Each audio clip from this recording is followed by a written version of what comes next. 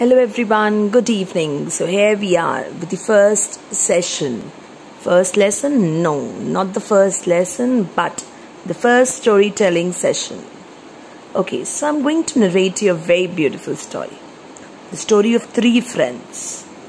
Rohan, Ram, Priya. Yes, the three best friends. Three of them used to love playing outside. They loved outdoor games. But now, due to COVID-19 situation, like we all have been asked to be at home, not going out. So their parents have told them not to go out and be at home.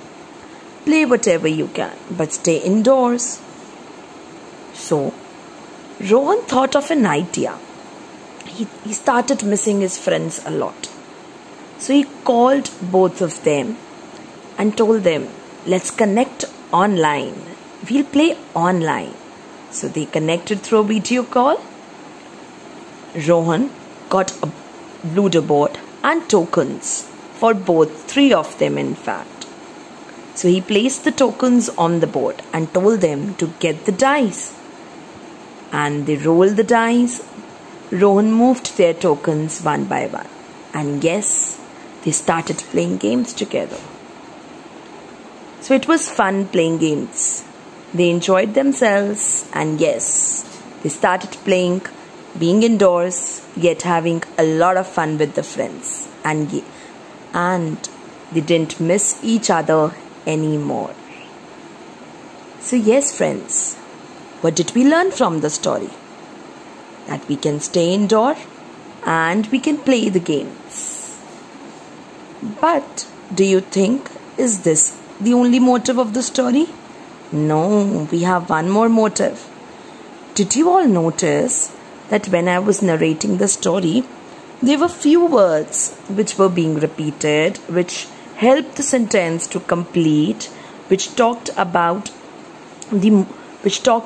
their actions? Yes. So those words, we are talking about the verbs here. We are talking about verbs. Yes. And when we are talking about the verbs, we are talking about the two main kinds of verbs.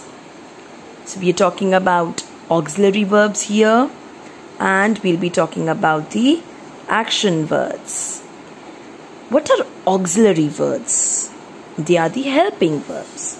So when we say they are the helping verbs, they help the main verb to complete the sentence.